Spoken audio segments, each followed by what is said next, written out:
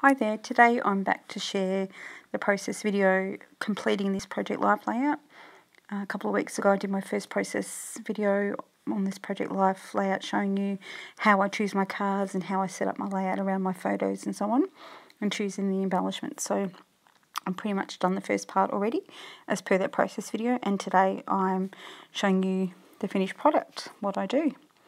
So once I've chosen the cards and photos and got everything in place, and I sort of roughly place the embellishments around, I then start sticking things down. So nothing's set in stone at this stage, it's just a pretty firm plan, but things do change as you'll see in the video along the way. So thanks to the people who have already liked and subscribed my videos, I really appreciate the support. It was a big step for me to do videos and put myself out there. And I love my scrapbooking and Project Life, but doing videos was a whole nother ballgame, so to speak. So yeah, I really appreciate the people that have supported me so far, and do welcome you to, share with whatever forums and things you may be on so other people can see them. So here I'm just inking around the edge of the little circle die cut. Just want to give it some definition and make it pop. Otherwise it can get lost in the card that's being stuck on, because it's a white sort of outer background. Edge, then it really can get lost in that busy background. So just a bit of ink, a darker sort of charcoal colour that I have on my desk. And you can see I stuck the love word down on the top card. And I'm sort of just sticking major components down at this stage as I go. I'm not completing each card. How I do my process is different. I can still use the same processes, but I apply different ones at different times. So what I'm doing at the moment is I'm just sticking down the major things. I'm not finishing each card. It will just depend on the card. Like the card with the ampersand, I think that's finished. I'm sort of going through and doing a bit on each one. Sometimes I finish an entire card in its, entirety, but others I move on to and just think, oh, that'll do for now, and then start on something else. And I only do that because I'm not sure what else I'm going to pop on it yet. When there's a card that I know what I'm going to put on completely, then I'll just continue it and finish it. So there you can see I moved that card, the yellow journal card, a little bit. It was just a little bit crooked. And the tape runner I use is a little bit forgiving, which is really important. I think in a tape runner you need to be able to move things without ripping them. I do have a big ATG, the big glue gun or adhesive gun, but I tend not to use it so much in Project Life because I find it big, and I love it. It's but it's big and cumbersome for such a small area that you're working in. So I'm just journaling on this card, talking about the photo, which is my dog Pepper sitting in the kitchen waiting for me to make her dinner, which is the photo to the left. I'm preparing her meat and veggies and rice that we cook her weekly and make bulk lots up and put some in the fridge and some in the freezer. It's all very exciting in our house, the things we do. So yeah, so just documenting about that. But that's what Project Life's meant to be about, just the, it can be about big celebrations or big events or just the everyday stuff. So I'm just journaling that on there. And I'm trying to keep the cards, as I work on them or write on them, in shot for you. It takes a bit of getting used to, because I'm filming with my camera and it's on a frame above my workspace. Once I've got it set up, I can't see, what's in shot and what's not. So I have to remember sort of the space on my craft mat where I'm placing it. So I'm using the Ranger, I think it is. It's like a Dimensional Magic. I always forget what it's called, but the adhesive. And it's a little bit stronger to stick wood veneer and cork and things on, so I tend to use that for those two items. I just use that for the little wood veneer. On this card, wonderful, I'm journaling about the movie that I went and saw, which was the second best Marigold Hotel. I hadn't seen the first one, and my girlfriend asked me to go for the second one, and she was quite shocked I hadn't seen the first one. So she lent me the DVD, and we watched that, and I loved it. And then we went and saw the second one, and I loved it even more. It was so funny, and some sad parts, and it was just a really beautiful movie, so I really enjoyed that. I'm just documenting how my girlfriend organised a day out for us to catch up with another friend as well, and we had a nice time. So I'm working on this bottom card and I'm getting straight into it and sticking that down. Not fussing too much, just thinking, yep, that looks pretty good, happy with that. Sometimes it's best not to procrastinate too long over it. It's just me, sometimes I can be the queen of procrastination for sure, but sometimes it's just easier just to get it stuck down.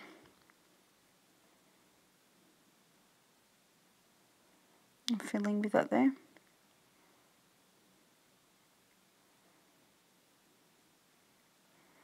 So this little chalkboard die cut piece has got like an acetate film on the back because it's self-adhesive, and I think, oh, if I rip that off completely it's going to be left sticky, so I just pull that back, cut some of the acetate backing off, stick it on, because I only want to use, say, like 2/3 of it, and then that enables me to cut, when I cut the excess piece off, keep the acetate on. Hope that makes sense what I'm saying, just that I want to keep that little bit, even though it's tiny in my stash, or use it on the layout, which I actually end up using it on this layout you'll see on the second page. But it allows me to keep it there without having it stick on something. So I'm using iMovie on my iPhone. When I record this, it's on my iPhone. And then I use iMovie to trim the video where necessary, edit it, and then speed it up ×2. Unfortunately, I haven't figured out how to speed it up any more than that. You might be able to do that, I guess, on Windows Movie Maker or something, but because I'm doing it on my phone, it only allows me to go ×2. So bear with me while I perfect the process. Still means this video ends up being about 25 minutes, which is probably a bit long, and I appreciate that people don't generally like to watch movies or videos that long, but it's what I have to work with at the moment.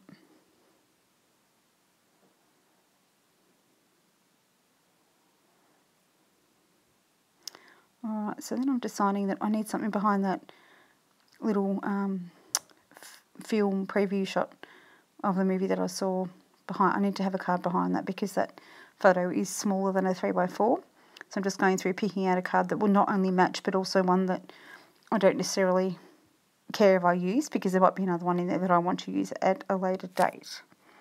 And I've just set this bit of cardstock on my top of my layout that I had to hand, so that when I stick the little trimmer on top, that it's not sort of sitting directly on the photos or the layout. And then I see, as I'm watching the video back, and I realise when I was doing the layout that I accidentally picked up the next card when I moved it away. But I realise that in a minute and pick it up. So I'm just sticking on the little photo to the back of the, onto the yellow card, which I was quite happy with the yellow. It needed some yellow there, and it also left me provision, some space to journal on. It worked out well. And I'm just talking about how I went to see this movie and I loved it.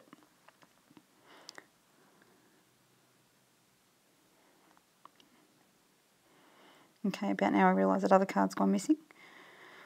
And then I've dropped it somewhere, so find that. Yep, cool, pop that back in.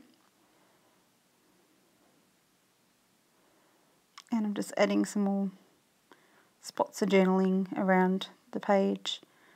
The photo of my dog is the one I think I'm working on here. Yep. Pepper, our dog, when her hair gets really long, we push it back from the back, or push it forward from the back, and it looks like she's got a mohawk, so I took a photo. That's quite a dark photo, but yeah, still want to capture that and just put bad hair day. And here I'm writing on this picture of the photo of the rosemary, which is a little story about a close friend of mine. She always tells me that rosemary is supposed to improve your memory. So every time she forgets something, we say, oh, I better get some rosemary, or I call her rosemary.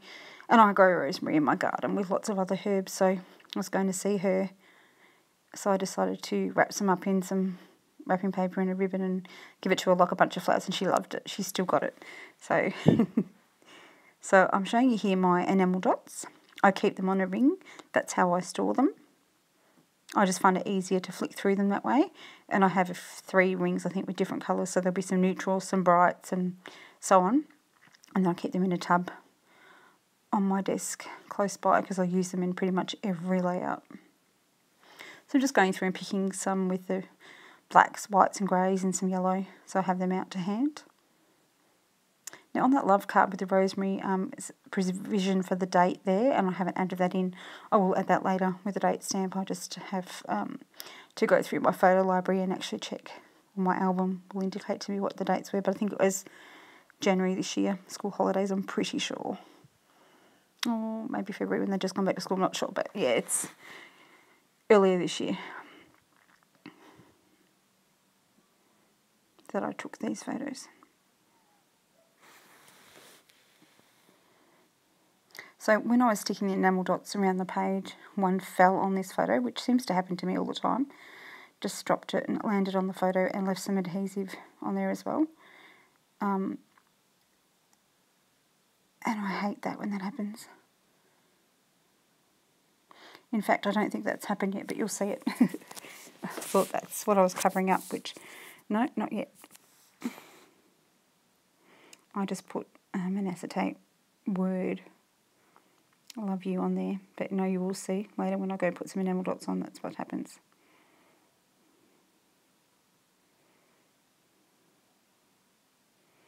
Here I'm deciding it just needs a little bit more of something. And I decide on this flower die cut. Just ink the edges of that and pop it up on some foam tape. And just adds that little bit of interest to the area so it's not so plain. Just going through, seeing what else I might want to stick on. Here we go, the enamel dots.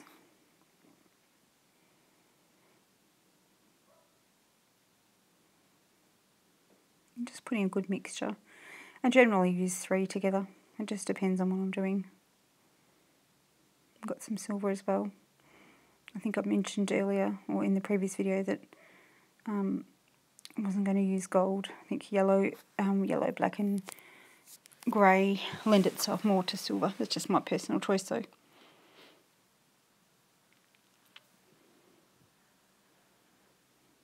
Going around thinking where I want the dots, sticking some more on.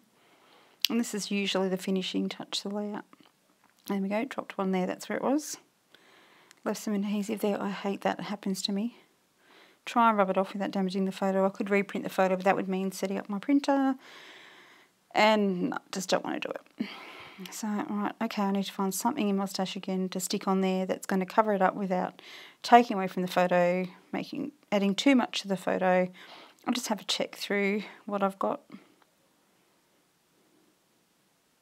Because I'm not a huge fan of stuff stuck right on the photo, or more so if it takes away from the photo, I don't like it. But I don't mind stuff being on the photo. Yellow clip, maybe. No, probably not. That wood veneer I had out the heart was really cute, and that I could have got away with that, but because I've got the heart just below on the card below, that's too close. I do like repeating different embellishments, but not when it's right below or right next to. I think it looks funny, just doesn't look pleasing to the eye. Excuse me. So I decide on these 2 little yellow stars, different sort of yellows, and this is where I stick the glue on my mat. And I find that's a really good tip for using the glue just to use your finger or touch the item in the glue, and that way you can just clean up the excess rather than squeezing the glue. If it's a small item, if you squeeze the glue directly onto it, like a little star like that, it can just ooze everywhere. So it's better just to work with your finger off the mat or rub the item on the mat directly. Here I decide this card needs something else, just black and white. It's got no yellow, it's just nothing. So I add a little bit of yellow little ticket tab on the top there, trim off the excess. Then I decide, I want it over a little bit more. So I go to move it. And I think it disappears. I was having one of those days where things were just flicking everywhere, getting stuck everywhere, and sometimes you just have days like that. you know, and if you do have a bad day when you're scrapping and things won't seem to go, look, some people say, look, just walk away. And sometimes I do just walk away. But generally, I will continue the page I'm working on and then say, well, right, it's this layout, and then I pack up. I don't keep going for hours and more layouts and so on. You know, but if it's really bugging you and really getting nowhere with it, yep, then just walk away and come back another day. A couple more dots around the place. Really getting to the finishing touches of this page. Thinking, right, yep, I'm happy with that.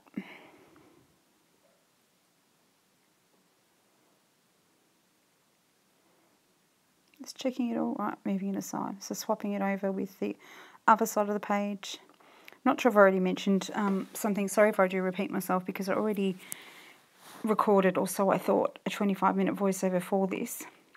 And then realised at the end, when I was finished, that it didn't actually recording. It was saying ready to record, and I hadn't actually started. So that's fantastic. So sorry if I do repeat myself. That's why, because it's just in the last half hour prior to this, I've already done the voiceover. So I do apologise in advance if I repeat myself. Usually when I work, I do keep the double spread on my mat in front of me and work on one side at a time, but have the other one on the other side so that I have that visual, you know, the balance of the entire spread down so that I can see everything as a whole. But because I'm filming, I need to have the layout that I'm working on in the centre of the shot so that you can see it clearly. So I move the other side just to the side of my workspace, and I can just turn around and look at it when I need to.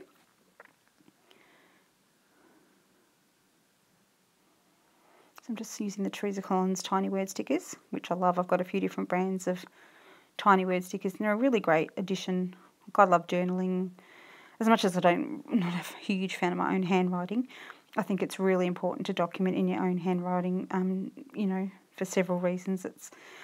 You're documenting part of the story that happened, and you're doing it for future generations to read, to see what you wrote and how you wrote and what your sense of humour is and what you write like. And they're just things you just can't, you know, replicate by typing and that sort of thing. I'd love to have my own typewriter, maybe one day, but yeah, I think handwriting is really important. But the little stickers add, when you just want something else, a little extra, are really great too. So I hope I'm keeping everything in shot for you. I'm trying to move things as I write or work. I don't usually work on my actual layout, but I'm doing that just so you can see what I'm doing. This little journal spot, really cute little punch circle that came with the Hip Kit Club kit, and that's a tongue twister, and I think it matched really well with this layout, so just pop that on there, journaled straight onto it, and stuck that on. I did ink the edges of that, just so, again, give a bit of definition so it doesn't get lost in that really busy background. Going through, seeing what else I can add on, and thinking, oh, that yellow star, because I use the stars on the other side, that's going to help bring that all together and match nicely. So I'm happy with that. And then I cut the word honestly off the little I love you quote before that I used on the other side of the page, and I decided that's perfect because my dog thinks that when I go out she can hop on my bed, and my bed was made, which is what I wrote on the journaling spot, is that I left home with my bed made and pillows all stacked nicely, and I come home to her having rifled on my bed and pulled my bed apart to snuggle in and sleep where I sleep. So that's, I think, worth capturing and recording.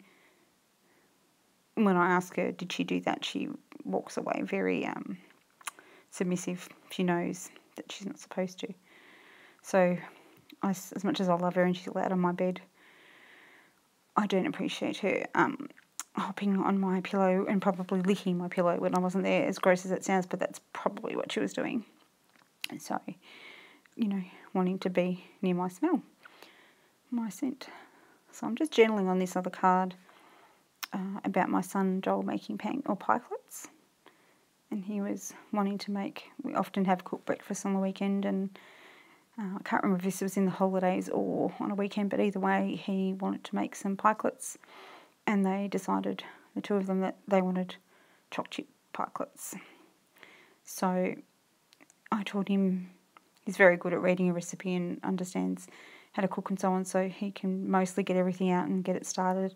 I was just showing him how to gradually incorporate the liquid with the flour, the dry mix, and otherwise he was right. I showed him how to serve out, what quantity to serve out into the pan so that you could cook the pikelets, but the rest he was fine with. So again, I'm just inking up the edges of that camera just to give it some definition and popping up on foam tape because it is quite a muted light grey. I don't want that to get lost in the background.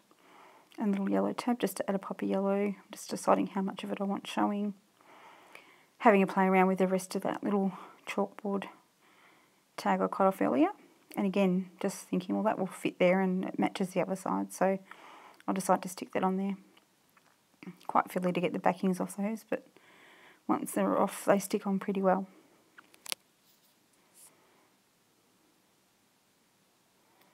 Okay, so I'm cutting the excess off so I can use it later. Tucking that in. And just doing again what looks pleasing to my eye.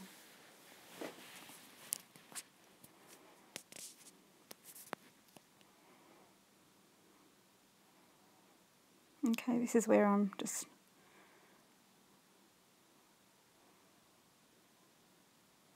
getting a bit more glue on the veneer to stick that on. Putting it all together, just checking if I'm happy with everything, what else it needs. Now, with the sound of the video, a couple of people said they couldn't hear me properly or they had to turn it up high and they still couldn't really hear it properly. I do apologise, but I don't know why that is, because when I record it and then I play it back to check it, obviously I can hear it perfectly fine, and many other people have said that they can hear it perfectly fine. So I think it may be a case of what device you're listening to it on, because I am talking at a normal volume and then I record it and play it back. So I do apologise, as I say, but it may be a case of you needing to listen on a different device. So I'm just getting some more of these Teresa Collins tiny word stickers again and just sticking them around where I think it needs to be on the photos and so on. Sometimes I'll leave the photos plain and don't stick anything on them. Other times I think it just needs a little something, so I pop something on there. I try not to think that every single card or photo has to have something added, but sometimes it just looks better if I do, so it's Just Be Happy card. I only had the speech bubble chosen,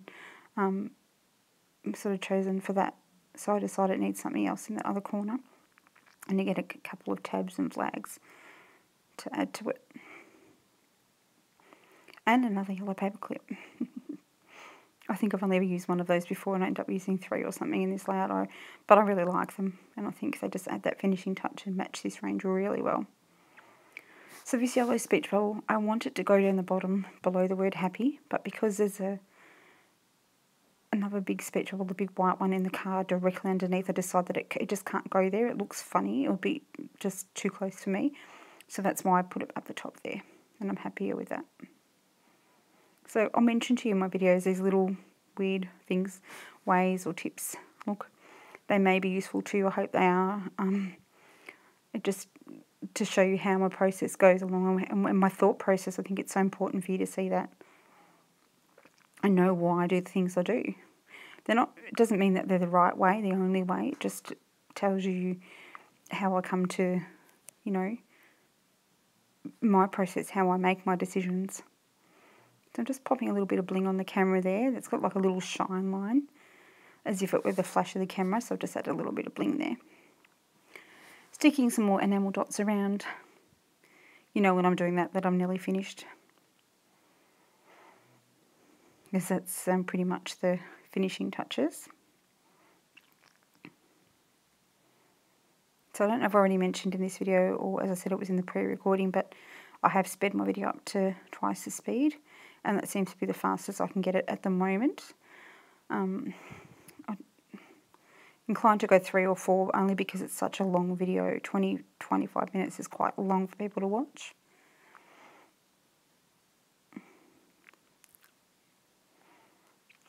And I'm going to to bring the other side in just so you can see it all together. Now, at the end of the video, I'll leave you with some stills just so you can see the pages on their own and some close-ups. Thank you so much for watching. I really appreciate you taking the time to like and subscribe my videos and comment. And people who comment, I really appreciate that and try to reply back to all of you. I hope you enjoy this process video and I hope you continue watching. So I just decided that this happy card just needed something else down the bottom. So I pulled out some yellow arrows that I had, some Studio Calico stickers, and added those on. And then I'm happy. So, as I said, please be kind. You're all wonderful, but you know it all is very new to me doing process videos, and I'm an amateur. There's no doubt about it. So please, you know, do be kind. I love your comments, and I love you like my videos and subscribe. Thanks for watching. Have a great day.